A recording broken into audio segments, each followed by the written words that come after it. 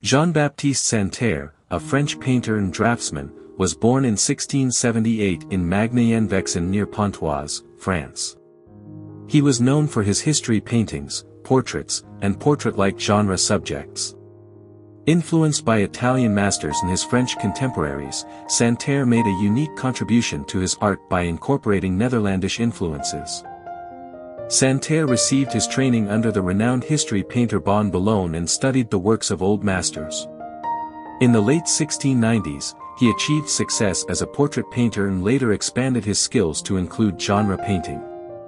His works combined the fantasy portrait style of northern tradition with the fashionable allegorical portrait seen in France. Santerre also painted history paintings and religious subjects, often infused with an erotic character. Notably, his painting, Susanna at the Bath, from 1704 is considered one of his most famous works. His talent gained recognition from French royalty, including King Louis XIV and Philippe II, Duke of Orleans. From 1715 until his death, Santerre served as a court painter for the Duke of Orleans. Although Santerre's work initially sparked controversy during the French Regency era, it gained broader appreciation in the 19th and 20th centuries.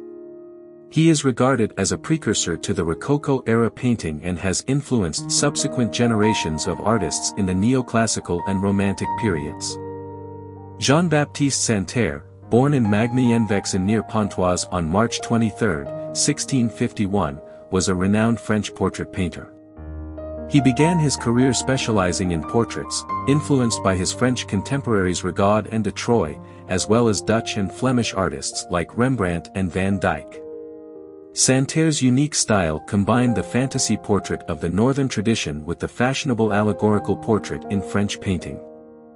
Santerre gained recognition in the art world and was accepted into the Academy of Painting and Sculpture in 1698.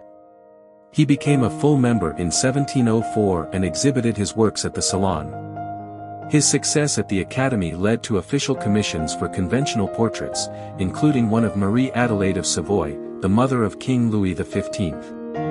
Santerre also created religious paintings, such as the scandalous Ecstasy of Saint Teresa, commissioned by King Louis XIV for the Chapel of Versailles.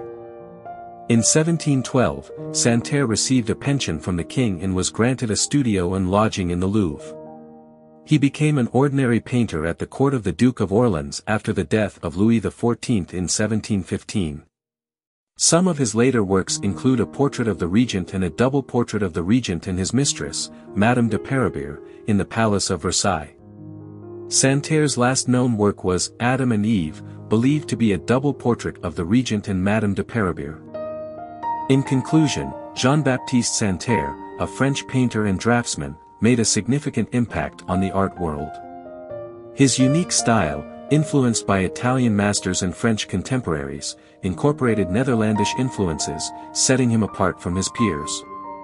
Santerre's versatility is evident in his history paintings, portraits, and genre subjects, where he skillfully combined the fantasy portrait style of the northern tradition with the fashionable allegorical portrait seen in France. His talent gained recognition from French royalty, and he served as a court painter for the Duke of Orleans. Despite initial controversy, Santerre's work gained broader appreciation in later centuries and influenced subsequent generations of artists in the neoclassical and Romantic periods.